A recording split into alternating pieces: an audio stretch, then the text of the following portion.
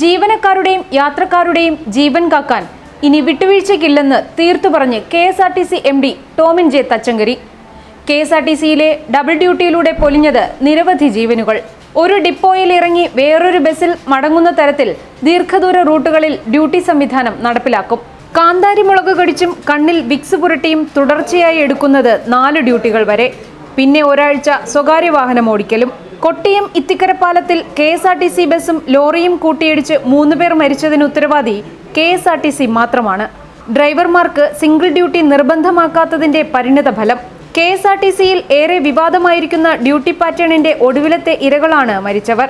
നിരത്തുകളിൽ ജീവൻ കൊണ്ട് പന്താടുന്ന KSRTCയുടെ അശാസ്ത്രീയ ഡ്യൂട്ടി സംവിധാനത്തിന്റെ ഉത്തരവാദിത്വത്തിൽ നിന്ന് ഒഴിയാനാവില്ലെന്ന തിരിച്ചറിവ് MD ടോമിൻ ജെ തച്ചങ്കരിക്കുമുണ്ട്. കൊട്ടിയത്തെ അപകടം വിശകലനം ചെയ്ത തച്ചങ്കരി ചില തീരുമാനങ്ങൾ എടുക്കുകയാണ്. അടുത്തയാഴ്ച മുതൽ KSRTCയിൽ ആളെ കൊല്ലുന്ന തരത്തിലെ ഡ്യൂട്ടി സംവിധാനം ഉണ്ടാകില്ല. ഇനിയൊരു ഡ്രൈവറും 7 മണിക്കൂറിലധികം ബസ് ഓടിക്കില്ല. ഡ്രൈവർ കം കണ്ടക്ടർ സംവിധാനം പ്രാവർത്തികമാക്കാനാണ് ആലോചന. അല്ലെങ്കിൽ നിശ്ചിത ദൂരമെത്തുമ്പോൾ ഡ്രൈവർ ബസ്സിൽ നിന്നിറങ്ങി വിശ്രമിച്ച ശേഷം മറ്റൊരു വണ്ടിയിൽ മടക്കം.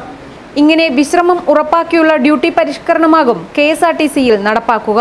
ഡബിൾ ഡ്യൂട്ടി നിർത്തലാക്കാൻ നേരത്തെ തീരുമാനിച്ചിരുന്നു. എന്നാൽ തൊഴിലാളി സംഘടനകളുടെ എതിർപ്പിനെ തുടർന്ന് തീരുമാനം മരവിപ്പിച്ചിരിക്കുകയായിരുന്നു.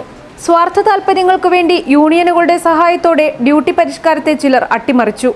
സിംഗിൾ ഡ്യൂട്ടി മാത്രമാക്കുന്നതിനെക്കുറിച്ച് ഇന്നലെ തച്ചങ്കരി മന്ത്രി AK ശശീന്ദ്രനുമായി ചർച്ച നടത്തി. മുഖ്യമന്ത്രിയെ കാര്യങ്ങൾ ബോധ്യപ്പെടുത്തിയിട്ടുമുണ്ട്. ഡ്രൈവർ കം കണ്ടക്ടർ സംവിധാനവും ഒരു ഡബിൾ ഡ്യൂട്ടി കഴിഞ്ഞാൽ അടുത്ത ദിവസം ജോലിക്ക് ഹാജരാകേണ്ട എന്നതും ഇതിനൊപ്പം നടപ്പാക്കും.